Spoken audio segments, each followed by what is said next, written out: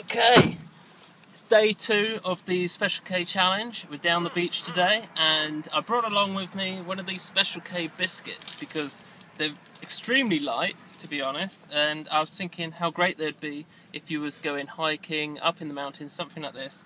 And seriously, if I wasn't looking at it in my hand, I wouldn't believe it was in there. They really are just so light.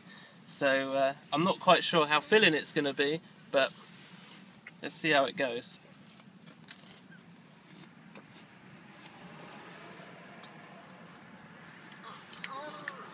Definitely very, very sweet. Very tasty. Yeah, not too bad. Pretty good. Here we go. This is the last week of the challenge just coming up now. We're at the halfway point of the 2-week challenge.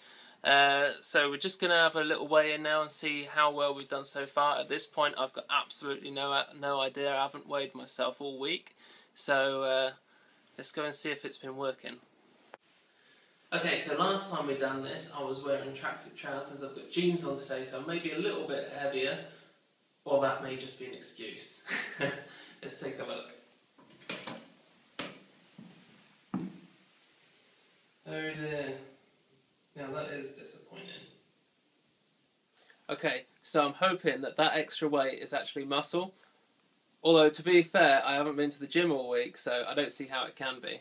But fingers crossed.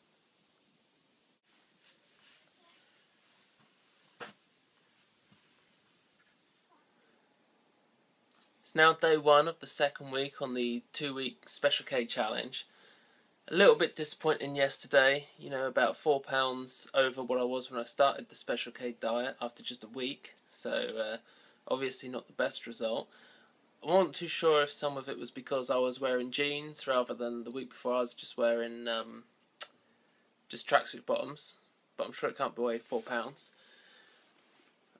During the night I've been trying to work out what it could be, so one of the things I was thinking, because the fruit and veg is pretty much the same, so I thought it's got to be the cereal, right? So just take a look at the cereal.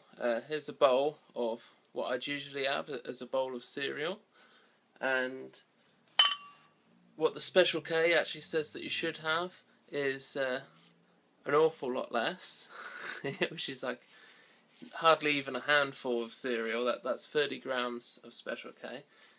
So for the next week, I'm just going to try and just eat the 30 grams that Special K suggests, and hopefully at very least, I should at least be the weight I was when I started this 90-day challenge. So fingers crossed, and it's going to be a week of starvation, it looks like to me.